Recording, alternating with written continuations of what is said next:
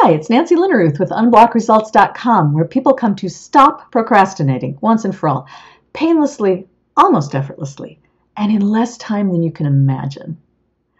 Today I want to tell you about golden handcuffs and how they can cause serious procrastination.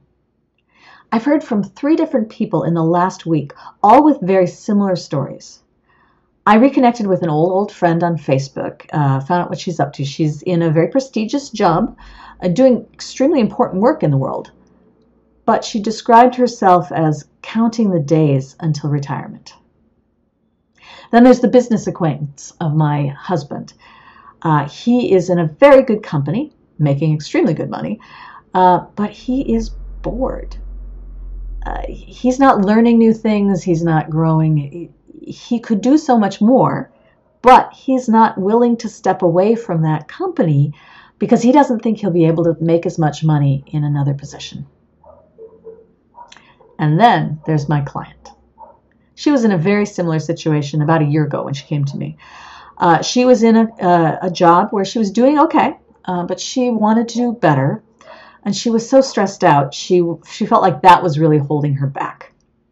So we worked on the stress, and we worked to get rid of all the stuff that was holding her back from going after what she was capable of in this job. And in this past year, she's gotten a promotion, gotten a big raise, and been sent off to a number of different business meetings across the country where she's done extremely well. So her position is now very secure, and she is no longer all stressed out.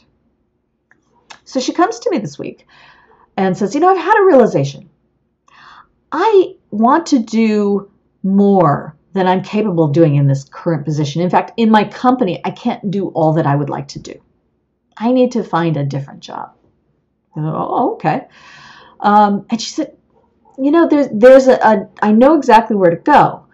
There is another company that I would be able to do what I want to do, but I can't apply for that job until I have already quit my current job. I said, and on top of that, by the way, right now her husband is not working. He's at home taking care of the kids, so they're entirely dependent on her salary. So I asked her, well, what are you going to do? And she said, I'm going to do it. I'm going to quit and go after that other job. Now, I don't like people to do things that might cause them serious grief, so I tested a bit. I said, okay, well, what if you don't get that other job? Oh, it'll be okay. I have this recruiter I can go to, and the market is really good for what I do these days. I'll find something. We'll be okay. So I asked her, would you have gone after this a year ago? She said, oh, never. I would never have done that. In fact, I would still have been stressed, even with the promotion and the money a year ago, just worrying that something might happen to it. But now I can do that. Wow, what a big change. Well, what happened? What caused this big change with her? The thing is, we tapped. We worked so hard getting rid of what was inside holding her back that not only was she able to grow in her current job and get that promotion and the money raise, but she was able to start thinking about, well, what's next? What more do I want from life? And she was able to just say, I'm going to quit my job so I can get it. Wow. She'd had the golden handcuffs, but she found the key.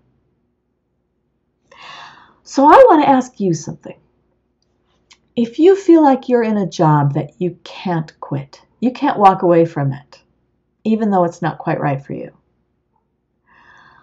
I want you to think about when you're 80 and you're looking back on your life. Which are you going to regret more? Are you going to regret having quit that safe, secure job? Or are you going to regret more not having gone after the life you truly wanted? If you enjoyed this video, go to my website, unblockresults.com, sign up for my newsletter. Until I see you again, happy tapping.